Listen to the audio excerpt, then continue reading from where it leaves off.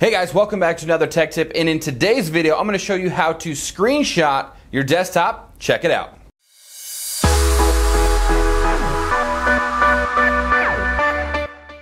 And of course, if you are new to this channel, be sure to hit the subscribe button. We do a lot of how-to videos, tutorial videos, and videos just like this one. There are two different methods that we're going to look at today to take a screenshot of your desktop. First one is the old school print screen method.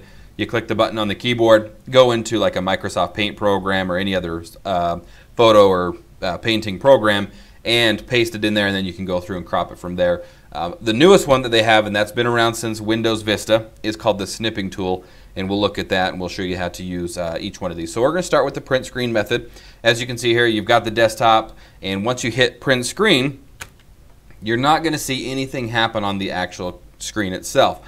But if you were to navigate by going into Windows Paint or whatever program you use and then do Control V, you will notice that it's going to paste whatever screenshot that you just took. So whether it be a game or whether it be like a Facebook message that you wanted to take a capture of, or anything that you really wanted to take a screenshot of on your desktop will be pasted into the Paint program.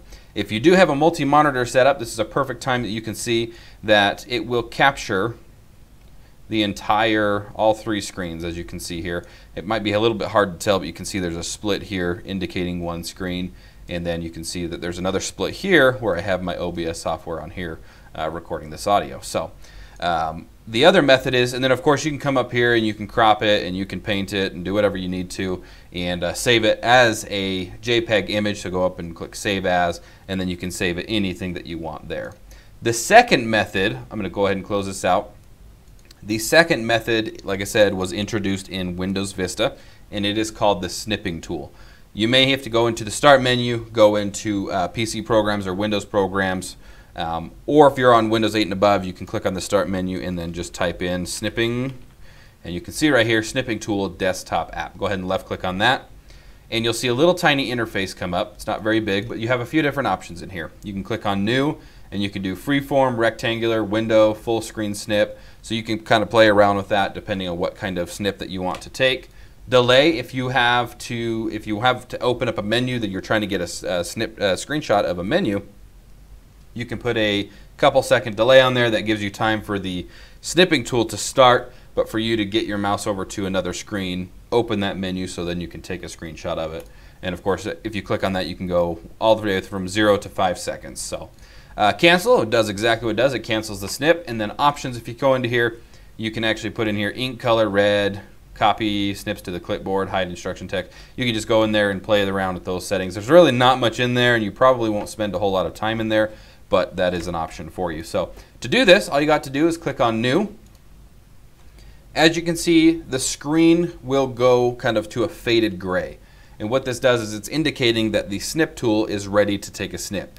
Now, if you happen to have the window of the interface for the snipping tool on the window that you're taking a capture of, if you notice, you'll see a little cross in place of your mouse. If you just click it anywhere on the screen, that window will disappear, and it will capture anything that you have designated with that cursor. So as you can see, I just took a smaller image of the desktop, and so if you just want to get a small section of maybe like a contact information or, like I said, a menu, you can use the snipping tool to get that little information.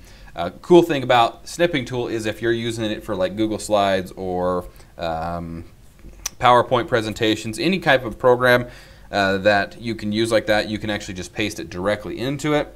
Otherwise, once again, you can come up to File, save it, send it, copy it, Tools, you can highlight things on it, red pen, you can have different type of pen colors, eraser, and you can go in through and just kind of edit it like as if you were to edit in the Paint program. As always, thank you for watching that tech tip. If you loved it, thumbs up. If you hated it, thumbs down. Leave any kind of comment or feedback in the comment section below the video, and don't forget to hit the subscribe button. We will see you next time.